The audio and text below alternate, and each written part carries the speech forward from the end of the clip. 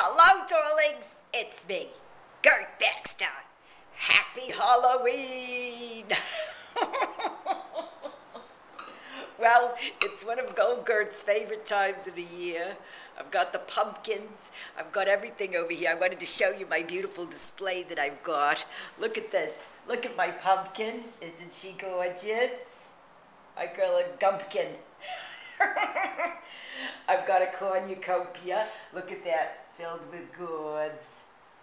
And I'm all ready for all my little callers that are going to come to the door, undoubtedly. Trick or treat, trick or treat. Well, I've got some nice candy for the little children. And, you know, for the teenagers, I always like to give them an option from my airplane liquor basket. You know, if they're over 12 or 13, I figure why not? They can choose something light, like a Merlot. Or, you know, something a little stronger, like tequila. You know, you gotta get those kids started sometime, am I right? Look, I've got a little swizzle stick thing here. Kids learn, you know, they need to know cocktail etiquette. And what better time than Halloween?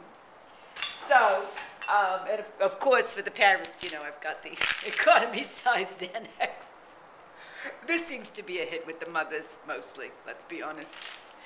And for those who don't want a treat, I show them a trick of how to light an opium pipe.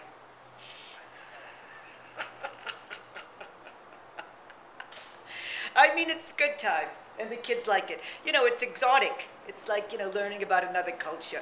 What do I know? Anyway, I hope that, you know, I didn't carve my pumpkin this year. I don't trust myself with knives right now, but that's okay. Little marker on there, my little Gumpkin.